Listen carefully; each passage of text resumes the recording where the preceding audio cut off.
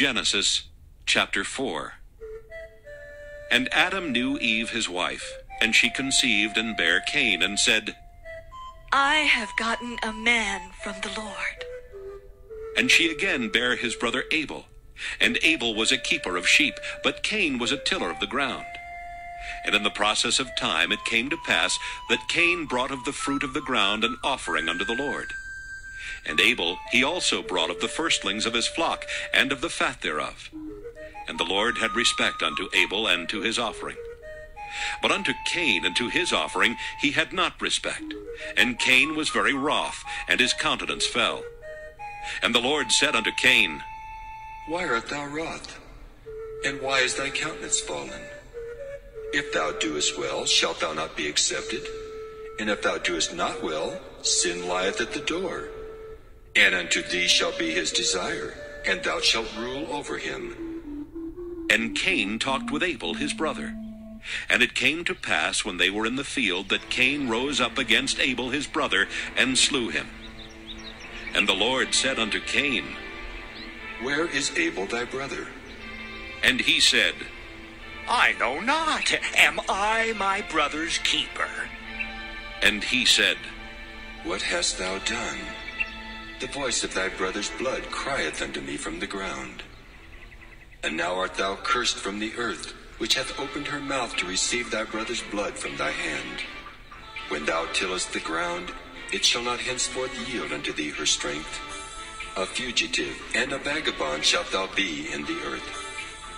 And Cain said unto the Lord, My punishment is greater than I can bear. Behold, thou hast driven me out this day from the face of the earth, and from thy face shall I be hid. And I shall be a fugitive and a vagabond in the earth. And it shall come to pass that every one that findeth me shall slay me.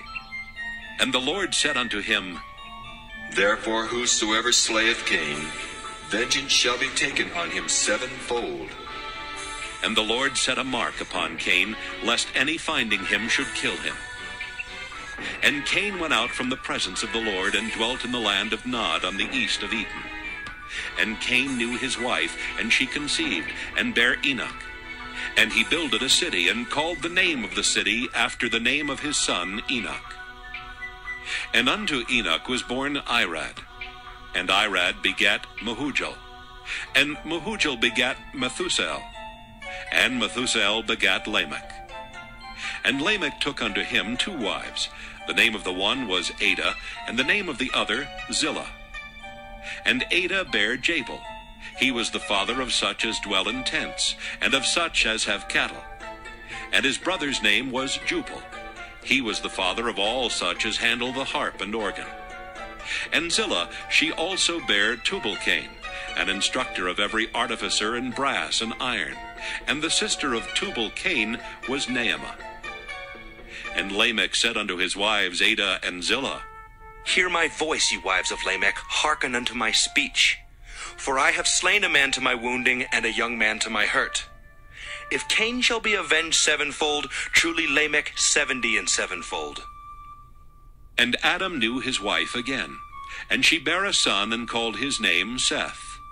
For God, said she, hath appointed me another seed, instead of Abel, whom Cain slew.